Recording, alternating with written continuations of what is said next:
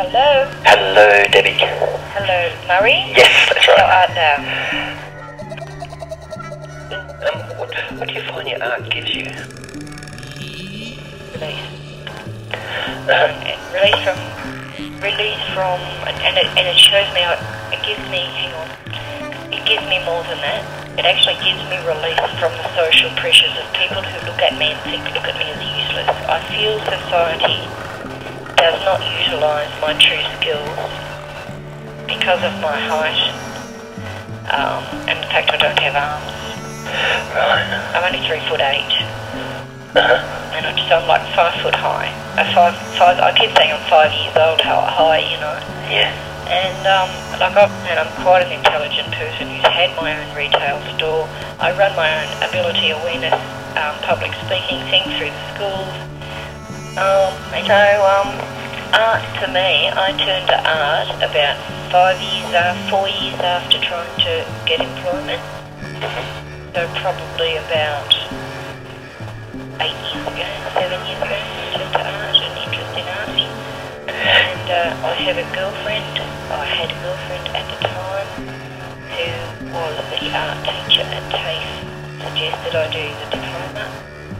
And I did that not because I wanted to do art really, because she promised me work in art projects within the community. She said, if you've got the diploma, Deb, I can use you in art projects. Me looking towards trying to get a career in this area or jobs in this area, said, okay, I'll do the diploma and blah blah. And it turned out that I very much enjoy painting. I do enjoy the process of it. I hate the setting up. I don't have arms, and I find that there's a bit of an access issue and I don't do enough of it. But when I'm actually get to sit at it and be doing it, it's a big release, because also I know I'm developing something that when I look at it I think, aren't you clever? Because I do love my feet. I think those images are they're done by an artist. And you know what? They were my very first oil paintings. I've never done oil paintings before in my life.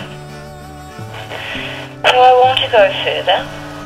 And so I went into art with a frustration about my disability and the way community treats me. And I just wanted to be not so much clever, but I wanted to feel I could do something that I could be proud of, that some people just couldn't do, and it was in their face. And I know it's, you know, but that's the long-winded reason I got into painting. I'm hoping that at some stage, like I'm only really getting serious about my art now,